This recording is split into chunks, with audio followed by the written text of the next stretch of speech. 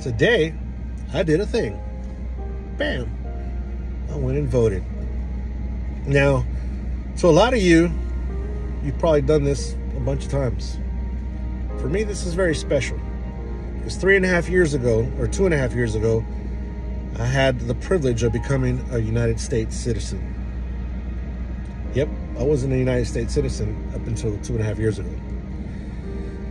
One of the proudest moments of my life. I wish my dad would have seen me hold my hand up and become a U.S. citizen, because it's something he always wanted. Unfortunately, I lost him before that happened. They did give me a flag, and then I went and took it to his gravesite and put it at his gravesite.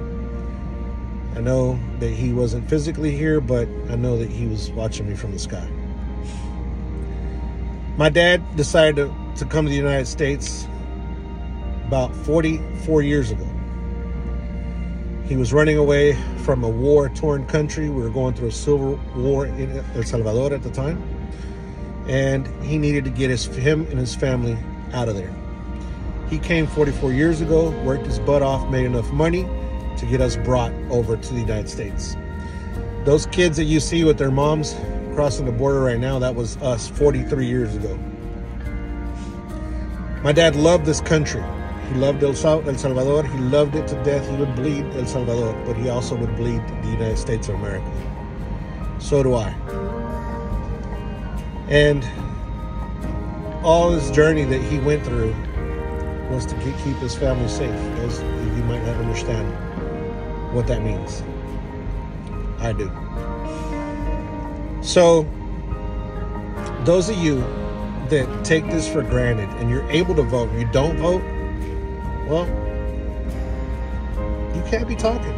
You can't be getting upset. You can't be commenting on stuff if you did not use your voice. You can't be mad at the trucking industry. You can't be mad at politics or whatever's going on because you didn't go use your voice. Now, there's a lot of you that can't vote. I was on that boat for a long time. Maybe one day you'll be able to become a U.S. citizen and you will also be able to hold one of these in your hand. But until then, I voted for you, hopefully. Now, I'm not going to sit here and tell you who I voted for because I'm not here to sway you to vote any kind of way. Whether right, left, center, it's not my problem.